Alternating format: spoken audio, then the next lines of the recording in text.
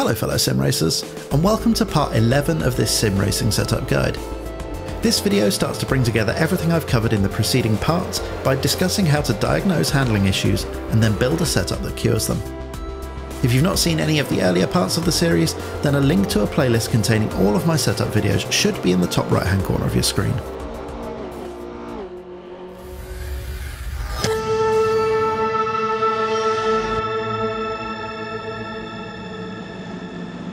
This video was initially going to be in two parts, but after seeing the finished result, I decided it would make more sense as one video. You'll see why later.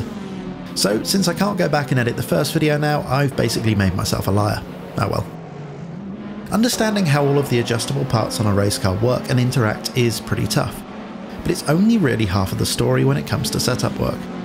And being able to feel how a car's behaving with great precision throughout every part of the lap is a serious skill in and of itself. In the real world, there's a division of labour between the driver and their engineers, but as sim racers we don't have that luxury. So when we're creating setups, we need to develop an in-depth understanding of both what the car is doing and how best to improve it. In my opinion, there are two core aspects to setup work: improving the way a car handles and finding speed, though there's usually a huge overlap between the two.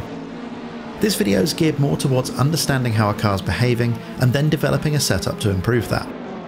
Now, feeling what's going on in a car isn't something you can really teach, and it's one of those annoying things that only comes with experience. But we can cover the types of issue that might crop up with a car and some of the ways in which they can be cured with some setup work. So, on the face of it, there's not a lot to it. You just need to work out what the car's doing at every part of the circuit, decide if that's good or bad, and decipher if your driving has had any impact on it. Let's start to break that down. Most corners have a braking, turn-in, mid-corner and exit phase, and by mentally separating the corners into those individual areas, we can start to form some cohesive ideas about how the car's behaving. For example, saying a car has a lot of oversteer tells you very little of use. Is the oversteer on turn-in, mid-corner, or when you're back on the power? What about when you lift off the throttle? Does it happen in low or high-speed turns? And that just covers the corners. What about how the car behaves over bumps? Can you attack the curbs as much as you like, or as much as other drivers can?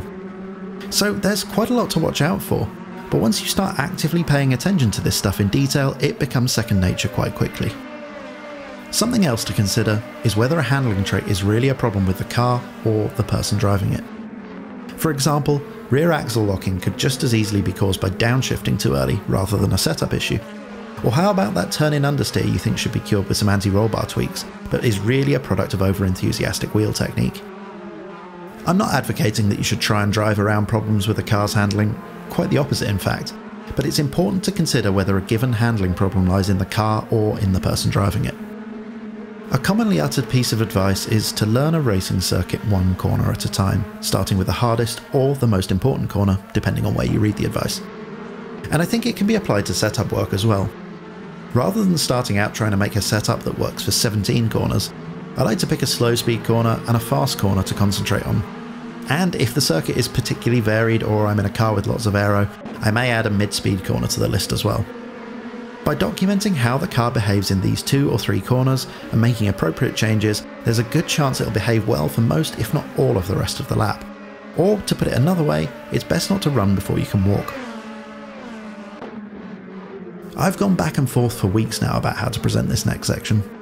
There's a lot of information to convey, and after some soul searching I've come to the conclusion that a video just isn't the right format for it. So I've made a setup crib sheet that addresses as many of the common handling problems as I could think of, and the setup changes I would consider to remedy them. There's a link in the video description to download a printable PDF, and if I end up making any changes in future I'll update the link accordingly. Finally, there's a great blog and associated video by Driver61 that covers this topic. Alongside plenty of sound advice, there's also some fantastic onboard footage he's captured of thrashing a Radical SR1 around Snetterton. As you'd expect, the link is in the video description. So that almost brings us to the end of this guide. In the final video, I'm going to discuss in detail a setup that I built for the Audi R8 LMS in Assetto Corsa. The idea is that this will form a sort of case study that should help cement some of the concepts that I've been talking about for the last 11 parts of this guide. I hope you enjoyed the video. If you did, then it would be great if you could hit the like button and subscribe to my channel. And if you think the video will be helpful for others, then please consider sharing it. As always, thank you for donating your precious free time by watching. It is very much appreciated. So all that's left to say is goodbye, thank you for watching, and enjoy the rest of your day.